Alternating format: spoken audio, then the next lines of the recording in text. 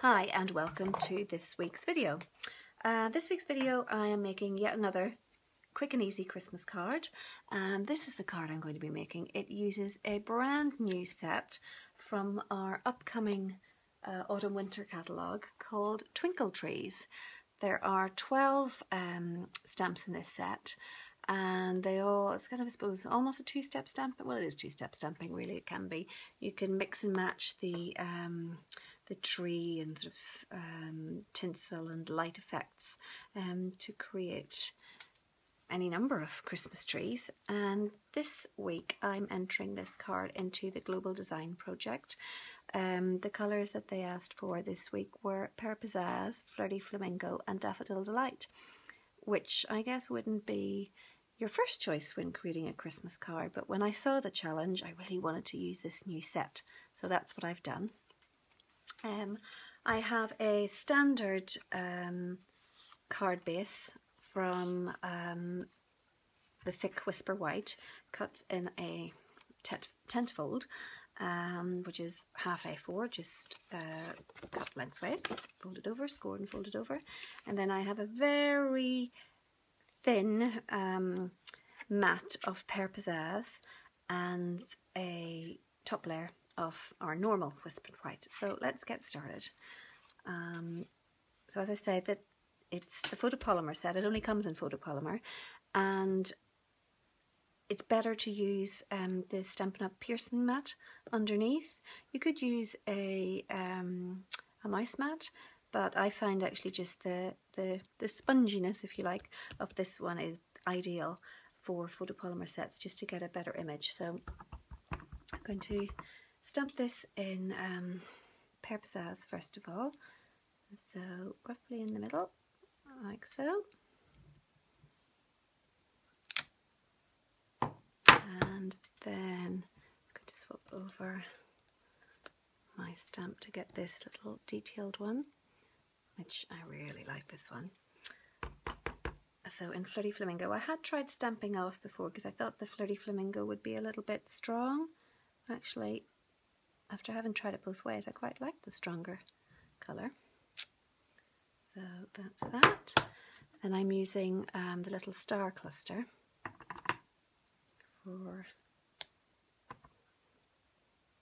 you can use any number of these really. So these are my twinkly lights. And then of course a star for the top. What tree would not be complete without the star at the top? Or maybe you put an angel at the top. I like putting a star. So there you go. How simple is that? Now my greeting comes from a set that carried over from last year. Oh What Fun, which is another great set. It was used in combination with a tag kit, but they're perfect for the Christmas season, and I'm using the Merry Wishes. And I'm just going to, oops, it's fallen off. Just going to stamp that. Let me just put that back on. A little bit stained from last year. I obviously used it mostly with cherry cobbler. And just using that with Pear Pizzazz. So roughly in the middle. There you go. And I just thought I would add to this one some of our in-colour embellishments. So I'm just going to put a little bit, oops, trying to get them to go straight. There you go, tiny bit maybe. And this one on the other side. These come on the five colours of our in-colours. So we have them in Flirty Flamingo, Dapper Denim, Emerald Envy, Peekaboo Peach, and which one am I missing? Sweet Sugar Plum. Okay, so going to adhere that using some snail.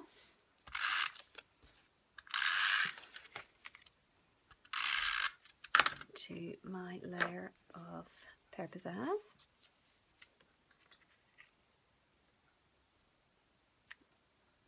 So sometimes I use Tumbo, sometimes snail, just for sheer speed. And then on the back, just to give it a little bit of dimension, I'm going to add a few of our Stampin' Up! Dimensionals.